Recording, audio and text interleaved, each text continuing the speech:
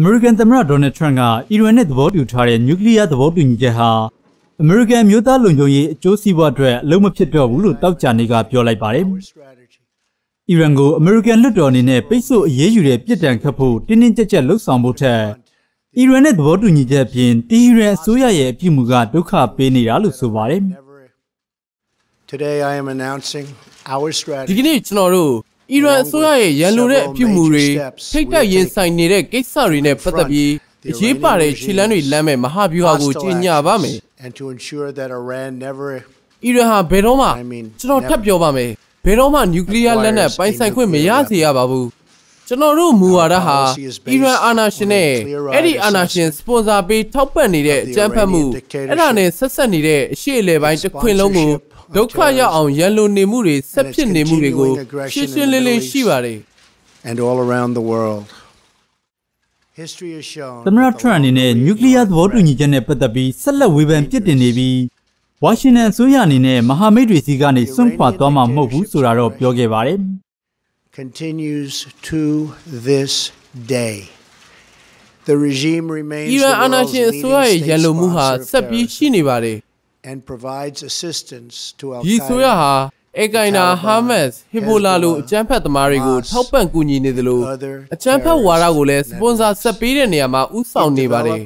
deploys and proliferates missiles that threaten American troops ပြီးတော့အမေရိကန်တပ်ဖွဲ့တွေနဲ့မဟာမိတ်တွေရဲ့တပ်တွေကိုနျူကလ িয়ার ဒုံးကျည်နဲ့ချိန်ချောက်နေပါတယ် of navigation in the Arabian Gulf and in the Red Sea. အမေရိကန်စစ်သင်္ဘောတွေကိုရန်စနေသလိုအာရီဗျပင်လယ်ကွေးနဲ့ပင်လယ်နေတဲ့ရေချောင်းသွားလာမှုကိုလည်းချိန်ချောက်နေပါတယ် cyber attacks against our critical infrastructure, financial system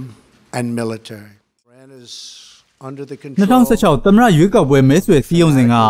ဒေါ်နယ်ထရန့်ဟာအီရန်နဲ့နျူကလ িয়ার သဘောတူညီချက်ကိုတောက်လျှောက်ရှုံချခဲ့ပြီးအမေရိကန်သမိုင်းမှာအဆိုးရွားဆုံးသောသဘောတူညီချက်လို့ရည်ညွှန်းပြောဆိုခဲ့ပါတယ်။သမ္မတအိုဘားမားလက်ထက်မှာအီရန်နဲ့နျူကလ িয়ার သဘောတူညီချက်ရရှိဖို့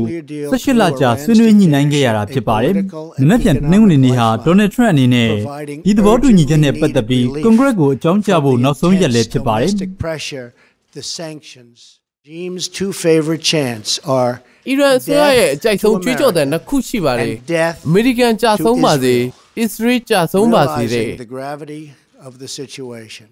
အမေရိကန်ရဲ့အခြေအနေနဲ့ကုလသမဂ္ဂလုံခြုံရေးကောင်စီရဲ့အနေအထားတွေကိုသုံးပြီးအီရန်အစိုးရနျူကလ িয়ার လက်နက်ကိုဆွန့်လွတ်ဖို့ပြင်းထန်တဲ့စီးပွားရေးပိတ်ဆို့မှုတွေလုပ်ရပါမယ်အရင်အစိုးရလက်ထက်ကဒီပိတ်ဆို့အရေးယူမှုတွေကိုဖယ်ရှားပေးခဲ့တာကြောင့်အီရန်အစိုးရဟာပြိုမလဲခင်လေးမှာပဲပြန်လည်ခေါင်းထောင်လာနိုင်တဲ့ဘဝကိုရောက်ခဲ့ရပါတယ် The total collapse of the Iranian regime, short-term and temporary delay in Iran's path to nuclear weapons. Another Iranian-supported bombing killed 241 Americans.